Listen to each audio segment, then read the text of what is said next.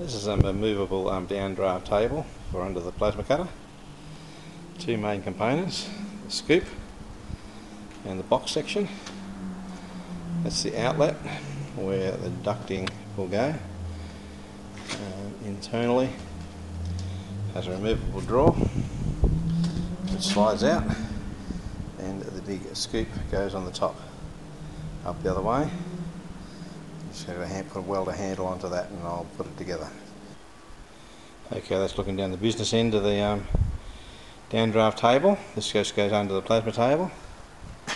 Down the front here we have the drawer, which is a handle. Comes out to empty all the rubbish out. There's a handle in there, it's got two parts to it. And on the back is our ducting. Goes through to the extraction fan. Now this is the downdraft table. That's the top scoop section, which all the sucking is going to be done at that end. It sits inside the big square box.